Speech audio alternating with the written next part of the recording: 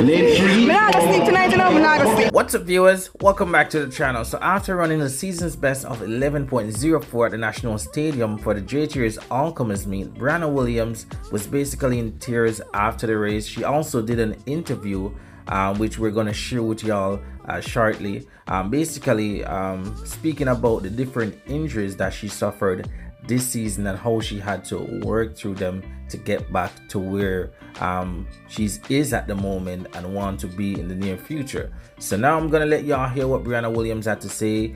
Y'all can do me a favor by liking this video, and if you're new to this channel, please consider subscribing.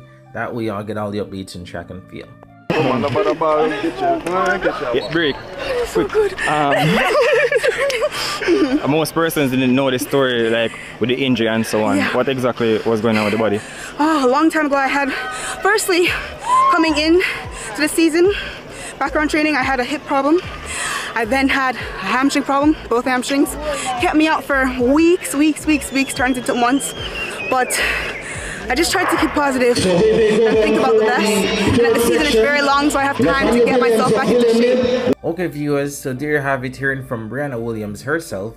Little did we know that she suffered 2 hamstring injuries and not just one, because we heard that she went to do surgery on her hamstring, not knowing that she actually suffered 2 different hamstring at 2 different times.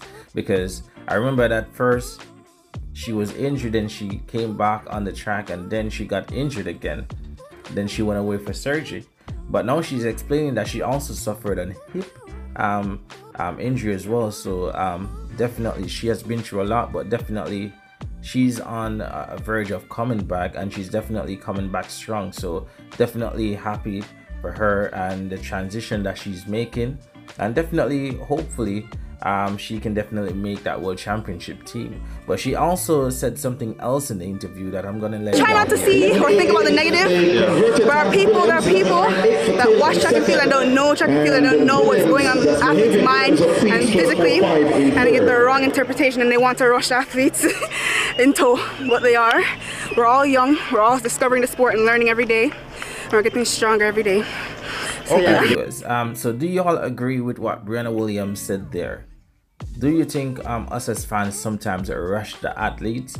I want to hear your thoughts on this one in the comment section. And if y'all want to watch the full interview, the trackside interview with Cian Bowen, you can click the link in the description box so y'all can check out the full interview. But that's all for today. Thank y'all for watching. Leave a like on this video. Also subscribe, that way y'all get all the updates in track and field.